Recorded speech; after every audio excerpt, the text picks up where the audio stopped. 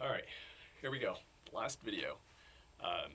If you stuck with me through now, then you've been watching for almost 45 minutes, which is quite a long time, and you should probably go outside or something. If not, which I hope you guys haven't, I hope you guys have taken the time to go through and play this through on piano. At this point, this video is for you if you have mastered everything up until this point. You can play it together very prettily, with control, fingering, you're comfortable with it, you're comfortable making it sound very pretty. You don't need to do this advanced technique. This advanced stuff kind of helps it sound more like an orchestra, more like the chorus of birds, of mockingjays that would be singing the song. And I'm basically just following the special instructions that I listed in the more info of the original song, which is to say that you form octaves out of your right hand, and an octave basically, so instead of playing 1, 2, 3, 4, 5, 1, 2, 3, 4, 5, you're playing large gaps like this, and it's very hard to make these jumps sound connected. So it took me years to learn how to do it. So if you don't get it right away, don't fret. Keep practicing. Private message me if you want some tips. I'll see what I can do. But the idea is that we're going to octave out the right hand by adding the bottom octave, which means 8 notes below the top note. You're going to play all the time, each time, for every note. If there's 2 notes written, you take 8 notes below the top note. So if you have a E flat and a G, you're going to do G, E flat, G. I think that's about all I did. It's just when I stopped the octave too. The second thing I technically did to modify it is add in the first whistle before the entire song started, but we've been doing that from now on. So we'll kind of go through this, and I think I'll compare the two for you. See if I can show you the differences. It'll be kind of hard, so try to stick with me.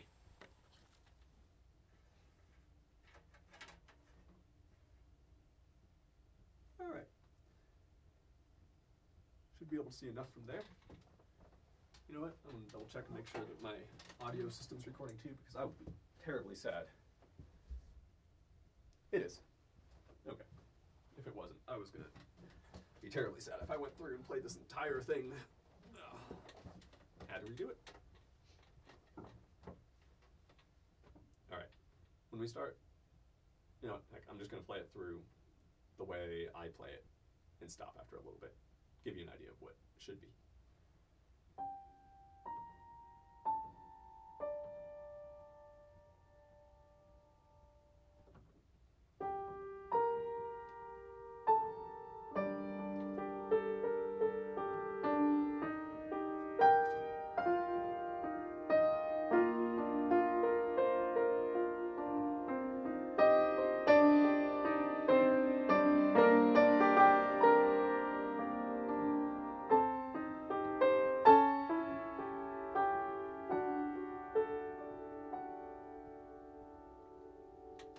Looks a little bit harder, doesn't it? It can be hard. The part that's the trickiest actually is kind of your right hand and left hand, since your left hand was playing down here and your right hand was playing up here. Adding that bottom octave, they start getting each other's way a lot. And you just have to be comfortable playing up high over the left hand, or below it, crossing over, crossing under as much as you need to. The way I play it may not be the exact same way you play it. Feel free to just modify whatever suits your needs. Oh, and I'm sorry this doesn't sound as good as the original Ruse whistle. I've been pretty sick for about a month or so I haven't had much time to practice. Gotten a little rusty. So when we're doing this, like I said, you play it through one time, and now from here on out, it's octaves. So normally you'd do this again. Instead you're doing octave, octave, octave, octave. And that can be very hard to connect. Some of these you can get away with because the left hand is carrying a lot of the sound with it. But this first is very hard to do in octaves and remain smooth. Remain as smooth as. And something that very much helps me, I don't know if you can tell, is I roll my wrist and hand in the direction I'm going to be going. And actually, my forearm is guiding in that same direction too. So my wrist is pointed this way, my forearm, wrist, action together. That's one of the keys to getting these octaves to sound smooth, actually. So we'll go through it again.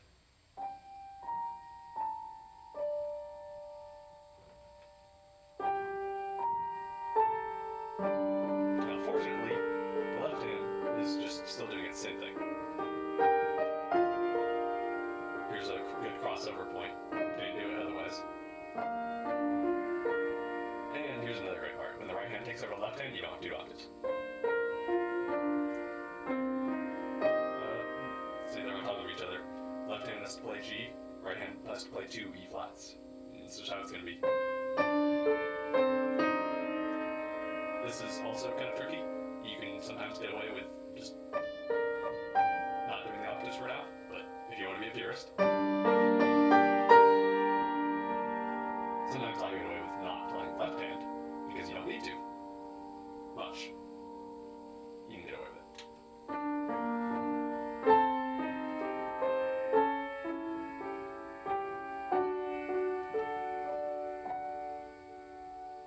Alright, you made it through to measure 8 with octaves. Let's keep going.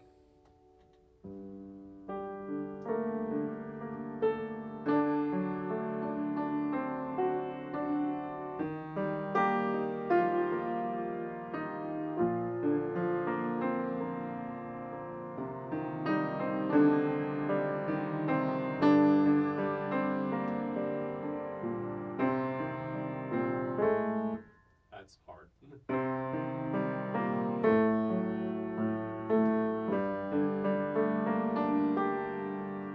My trick for how to play that, which I just now remembered again, is left over, left, sorry, let's try this again. Left is on top, right is on top, left is on top.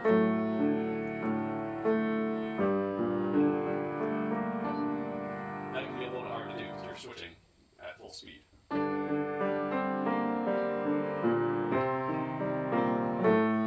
This has to come all the way around. But it is doable.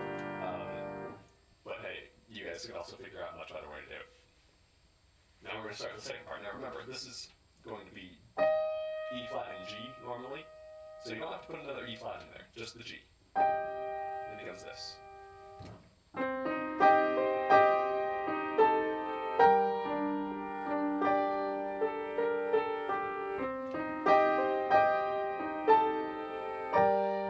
That one I do fill out a little bit more with an extra D.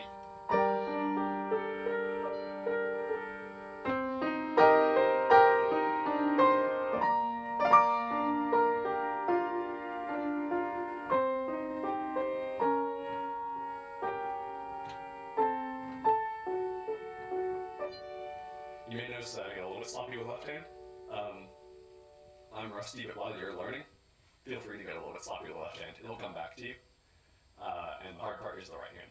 The left hand, you can, since the right hand's carrying the melody, you can kind of do without left hand every now and then, especially since you're filling out the melody now with that second octave.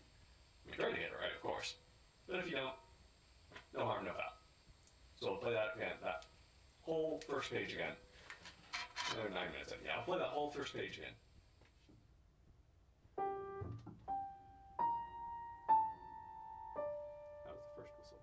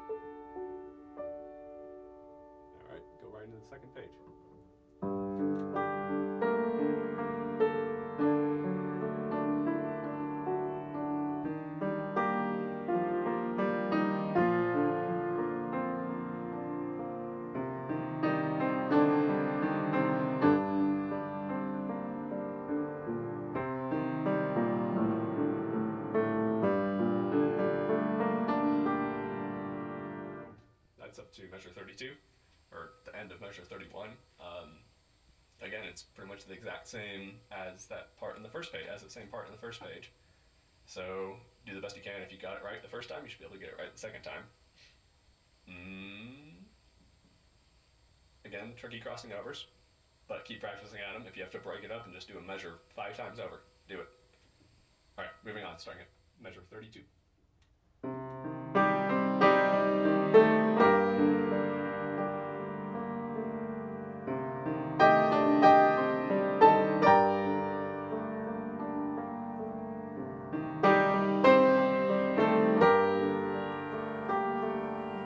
You notice there that I didn't play the octave. No longer will I play octaves.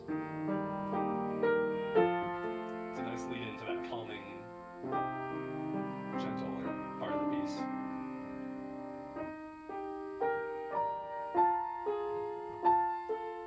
Always hit that A flat.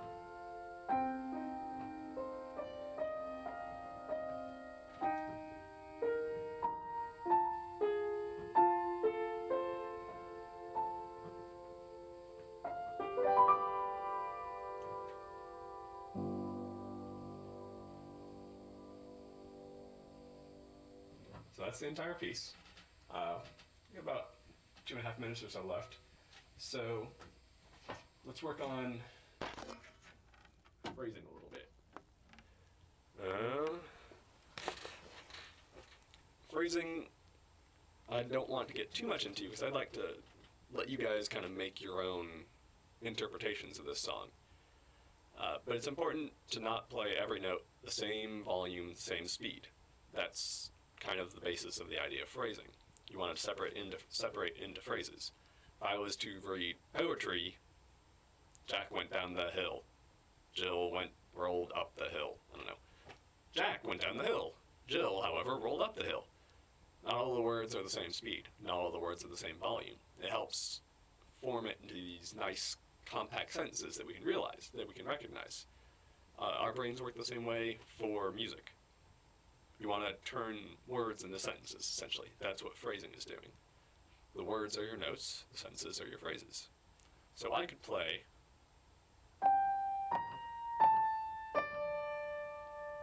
and it sounds pretty, it's Rue's whistle. Or I could change the volume and the speed just a little bit of each note.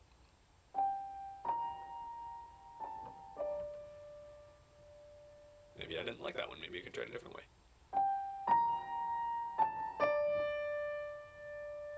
Maybe I could try to make the first note loud. All of those are possibilities. They're completely up to you. I think the only possibility I'd say don't do is make them all the same volume. How much time do we have left? About a minute. I think this one's going to end a little bit short, which that's about all I have to tell you. If you guys have specific questions about phrasing, technique,